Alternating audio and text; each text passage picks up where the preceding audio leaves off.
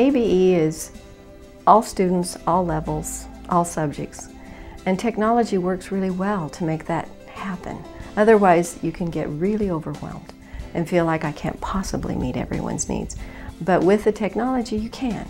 Susan's really good because as soon as she gets a piece of technology, she goes way too far with it. She explores every aspect of it. In fact, she comes into my office to tell me what she's doing, and I don't really want to hear it.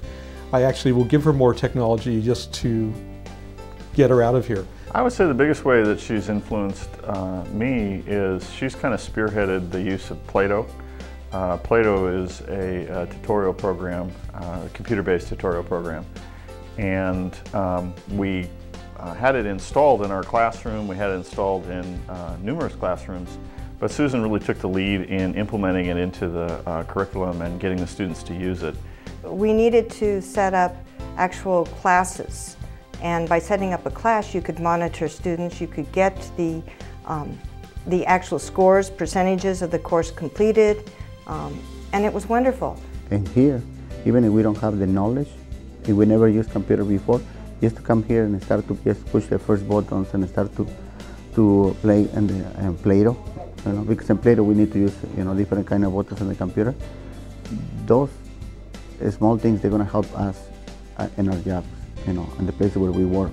A lot of them are just learning about technology. They're very fearful of the computers, and as far as doing the different projects, they get pretty excited because then they can help their children when they have some projects too. One way I integrate technology is using the interactive whiteboard. We use it for reading. It helps to keep the students on the same page. I've scanned in a lot of the pages. Another cool tool in my classroom is the wireless slate. It's called an airliner.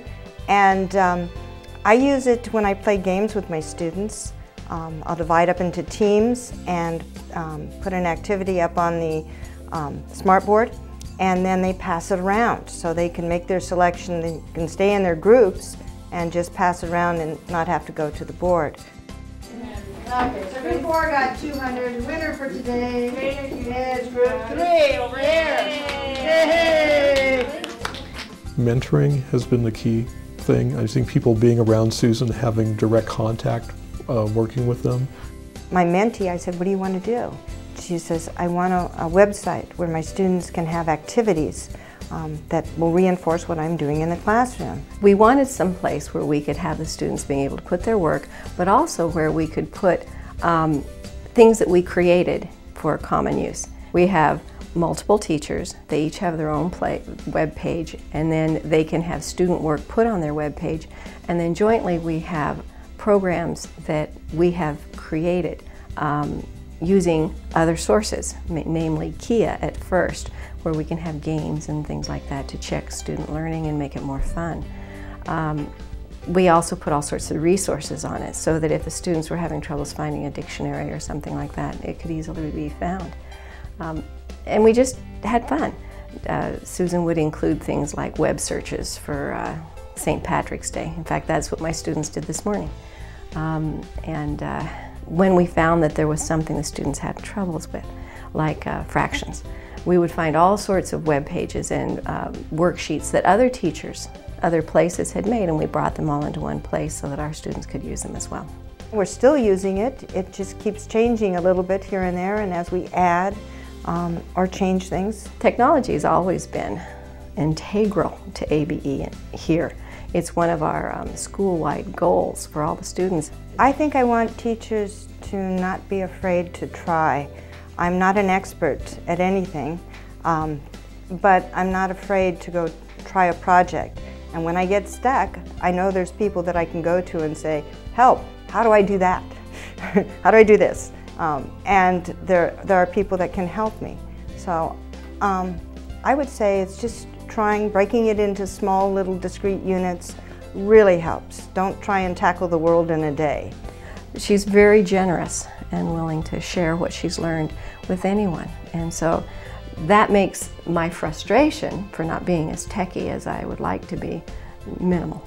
I have students that have come back 5 to 8 years later because they need help, they're in college, or they've decided they've changed their goals, And that is gratifying to know that they can come here and they can get the things they need no matter what level they're at.